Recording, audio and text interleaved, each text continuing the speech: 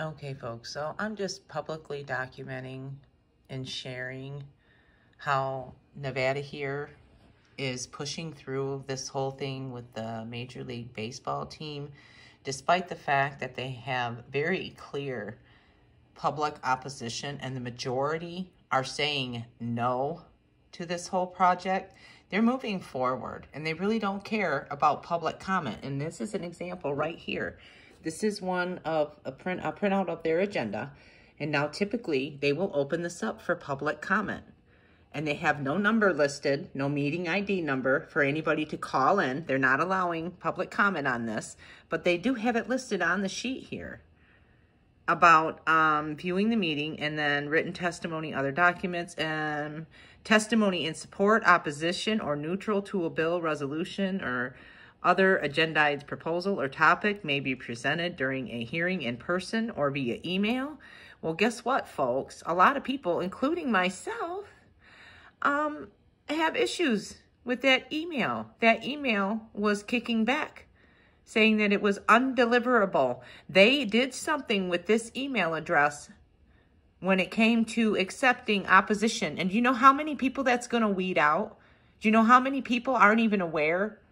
And you know how many people are just going to give up opposing this because of these type of tactics? This is something that seriously needs to be looked at from an ethical standpoint in the way that Nevada runs these operations like this. And more specifically, when it comes to this SB1, this whole proposal for the Major League Baseball team has been opposed right from the very start from the majority of residents here. And they are just moving forward, and they don't give a shit about public opinion. Seriously. But I want to play for you a little video, okay? If you're still watching, this is a current session. Listen to what he says here in response to the whole email thing. Before I open it up for questions, though, I did want to note one thing I forgot to say in my opening remarks. The email address that was listed on the agenda as one where folks could send comments, I did get some information yesterday that folks were receiving an automatic reply from that email indicating the mailbox was not being monitored. That was a mistake, so that has been turned off, and I can assure you that every email that's been sent there starting yesterday and beyond has been received and will be made part of the record. So I wanted to make that clear for anyone who still has some confusion about that. No, they're very shady here in Nevada, folks.